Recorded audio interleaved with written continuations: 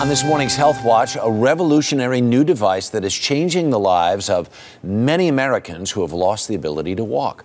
Early show correspondent Dr. Debbie Turner-Bell is here with the details. Good morning. Good morning to you. It is called the Walkaide. Using technology similar to what makes a Wii video game work, the Walkaide is a promising development in restoring full function to people like Tina Mann.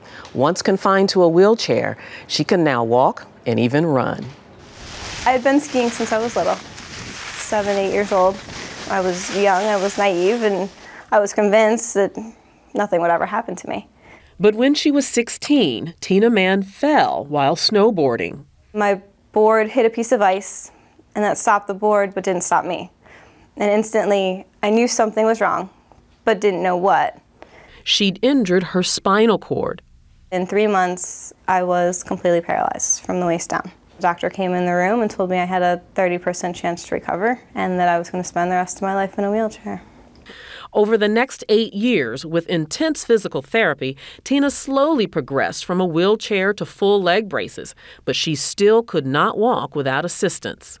I still couldn't pick my foot up, no matter what I tried. This is Tina walking unassisted, but this is Tina walking with the help of a miracle device called the Walkaide. So sometimes do you walk just because you can? Just take a walk? I do. I enjoy just being able to.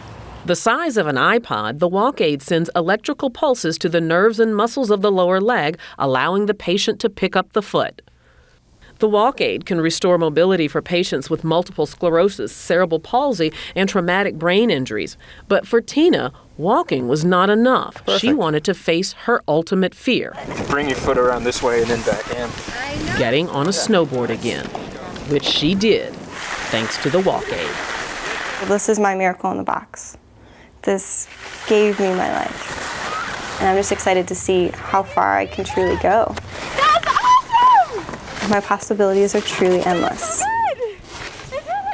Miracle in a box and a very courageous young woman. The Walkaide costs about $5,000 for patients who are paying cash, but just this year Medicare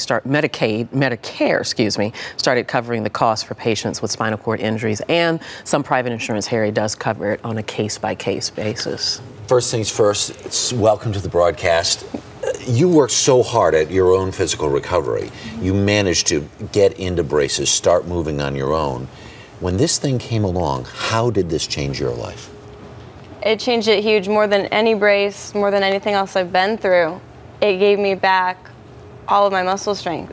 This is now me walking. I don't have to rely on metal, on plastic, on joints, on anything to help me. My muscles are doing the work. That is just absolutely amazing. And what did you say? You had just won She did very well in a rock climbing competition. She rock climbs.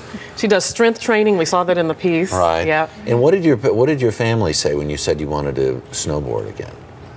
They were very apprehensive. They had watched the last 8 years. They watched me struggle to get back, and they couldn't understand why I wanted to risk this. But yeah. I needed it. I needed to get back on the board to go forward. To see you on a snowboard, to see you walking across the studio this morning and knowing what kind of shape you were in not so long ago, it's somewhere akin to a miracle. Does it feel like that? Absolutely.